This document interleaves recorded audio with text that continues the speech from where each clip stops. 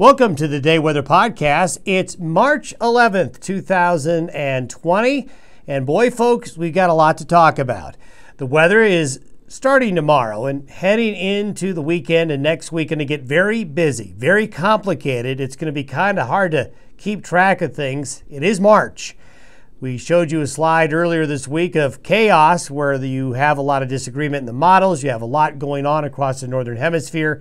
This is typical as we change seasons. So we have our work cut out for us to try to get a handle mainly on the details of the weather. We know for sure it's going to be getting colder, more unsettled, and we know for sure that over the next couple of weeks, we're going to get wet and we're going to get white. We just have to figure out the timing of the systems and how much wet and how much white we're going to get. So let's kind of take things bit by bit for the rest of this week and into the weekend. We've got a lot to talk about with next week's weather, but with today's podcast, we'll focus in on the first two events coming on through. The first event is a cold front dropping south out of Montana. Now, it's rather innocuous. The jet stream pattern today is showing the ridge building up in the Gulf of Alaska. We got that California low. The jet stream straightens out, and this is going to mean pretty mild air across the high plains and Rockies today. But you see this little kink in the jet stream. This is an upper level disturbance that's going to drive a cold front out of Montana and through Wyoming into Colorado and western Nebraska tonight and tomorrow. Now, there's not a lot of precipitation with this, but the I-90 corridor for Sheridan and Gillette and Sundance into Rapid City, there's going to be a quick 1 to 3 inches of snow tonight. There could be some snow overnight into tomorrow morning for Douglas, Casper, Lusk over to Sheridan, Nebraska, and then across the rest of southeastern Wyoming and northern Colorado, there's going to be a few rain and snow showers as well. This front will mainly miss areas west of the divide, but temperatures today are going to be 50s and 60s to near 70 in some areas. But behind this cold front, it is going to be 20 to 30 degrees colder. So for Thursday into Friday morning, colder air will settle on in. Then here comes the next system. Again, this doesn't look like much, but this is for Friday afternoon.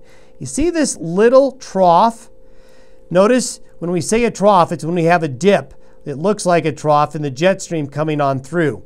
Well, this little guy right here is not very different than the system that brought us some rain and thunderstorm activity Sunday night into Monday morning. But since this cold front coming in tonight and tomorrow will bring in much colder air to this area right here, well, as this wave comes through during the day Friday into Friday night, it's going to make it snow.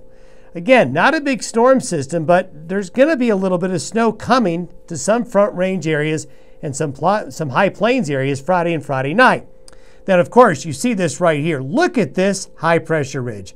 This is impressive, building up into the Gulf of Alaska. And remember, when there's a ridge up here, we go into the fridge. We get a lot colder.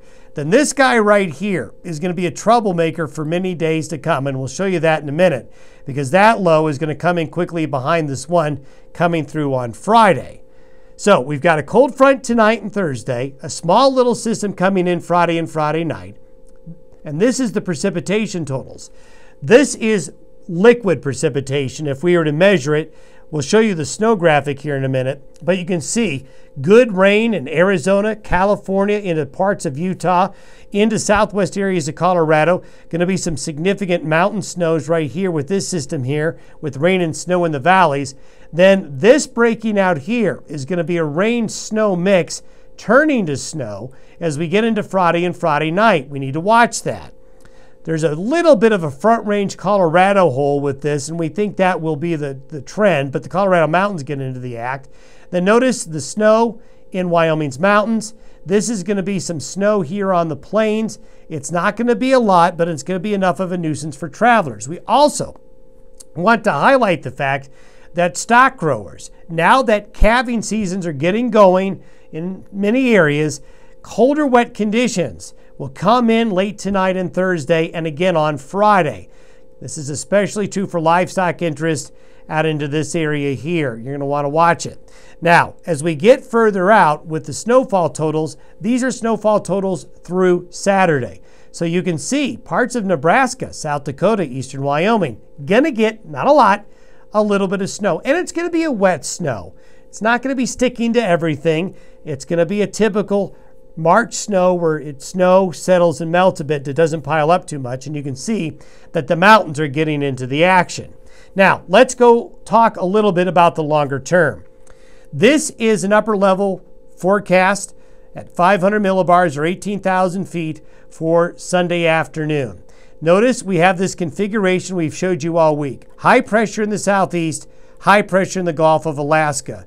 This is a typical configuration of the pattern that makes it stormy in the Rockies and high plains.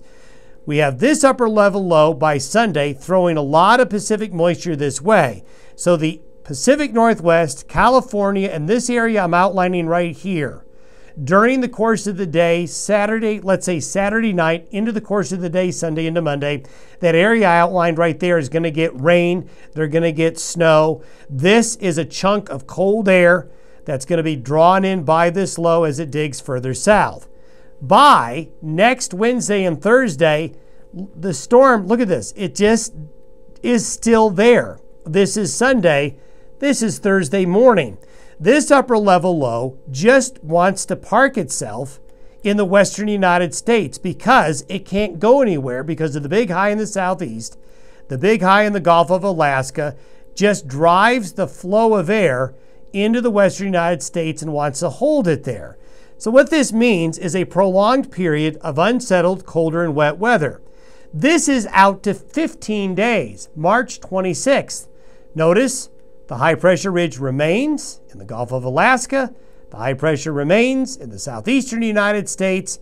This means a prolonged period beginning next week and going for probably 2 weeks of colder and occasionally wet weather in the Rockies, the high plains, and the western United States. This is some really cold air that could sneak in here during the second half of March. So although March has started off with some pretty warm, mild temperatures, don't put away those jackets, those snow blowers, the snow shovels yet. I know some folks went golfing last weekend, but leave the golf clubs next to the snow blower.